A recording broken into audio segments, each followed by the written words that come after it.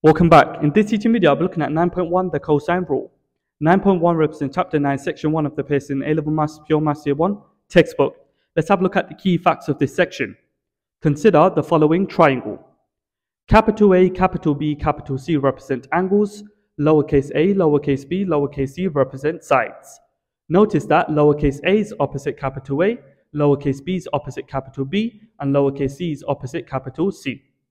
The cosine rule is as follows. B squared is equal A squared plus C squared minus 2AC cos B. We can apply some modifications over here so that if this part was A squared, over here you would have cos A. If this part was C squared, over here you would have cos C. Now we can make cos B the subject to give us cos B is equal A squared plus C squared minus B squared all over 2AC. Again, we can apply some modifications over here. If this part over here was cos A, then over here we would have minus A squared. If this part over here was cos C, then over here we would have minus C squared. The largest angle of a triangle is opposite the largest side of the triangle. The smallest angle of a triangle is opposite the smallest side of the triangle. These are two key facts about triangles. Bearings, number 1, measured from the north line. Number 2, measured clockwise. Number 3, written in 3 figures. For example, 56 degrees as a bearing would be 0.56. These are the key facts of 9.1, the cosine rule. I'll be implementing these key facts within 2 exam-style questions. Let's have a look at exam-style question 1. From a point A, a boat sails due north for 7 kilometers to B. The boat leaves B and moves on a bearing of 100 degrees for 10 kilometers until it reaches C. Calculate the distance of C from A. Now for these type of questions, it is particularly useful to draw a diagram.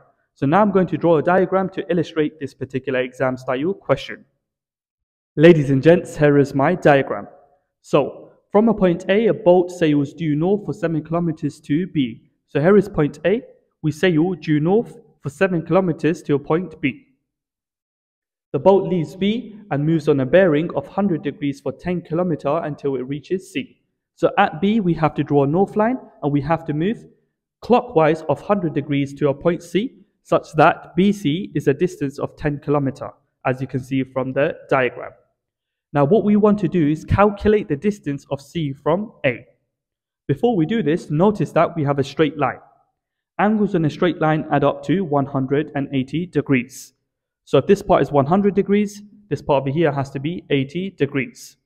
Now we want to work out the distance of C from A. In other words, we're trying to work out the distance AC. Firstly, we know that the cosine rule states that B squared is equal A squared plus C squared minus 2AC cos B. So now I'm going to apply the cosine rule.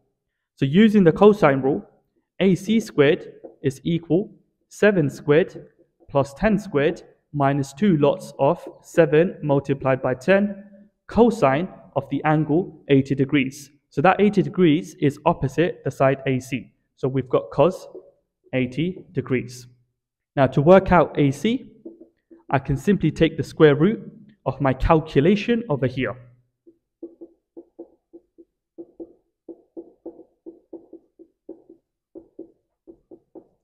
Ladies and gents, I can put this into my calculator and I can round it up to 3 significant figures. This gives me 11.2 kilometers. So the distance of C from A is 11.2 kilometers to 3 significant figures. Let's have a look at exam style question 2. In triangle ABC, AB is equal to 9.3 centimeter, BC is equal to 6.2 centimeter, and AC is equal to 12.7 centimeter. Calculate the size of the largest angle. I'm going to start by drawing the triangle ABC. So here is my triangle. This is capital A, this is capital B, this is capital C. The length A to B is 9.3 centimeter. The length B to C is 6.2 centimeter. And the length A to C is 12.7 centimeter. So this is my triangle ABC. We want to work out the size of the largest angle. We know that the largest angle is opposite the largest side.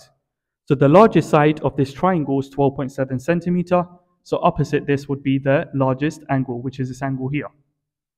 Now to work out this angle, we can use this particular form of the cosine rule.